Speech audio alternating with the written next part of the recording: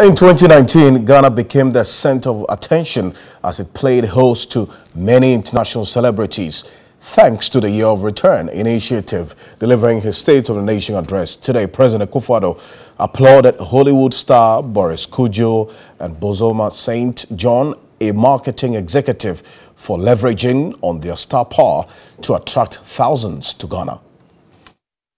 I believe we can confidently say that the designation of 2019 as a year of return and the events that emanated from that decision have certainly left an afterglow that Ghana can and must cherish. The president took pride in the resounding success of the Year of Return campaign, stressing it projected a positive and endearing image of Ghana. Throughout the year, Ghana was the center of attention in much of the world.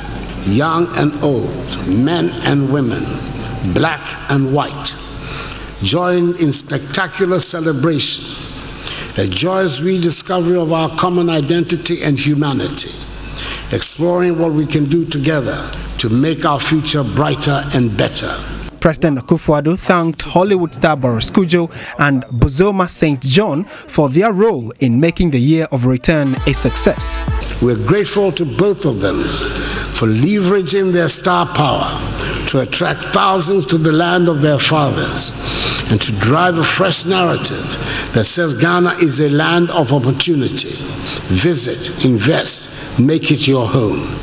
We appreciate deeply their contribution and that of many others to the success of the entire project. As a follow-up initiative to solidify the gains of the Year of Return, he noted that government had launched the Beyond the Return campaign to build on the success.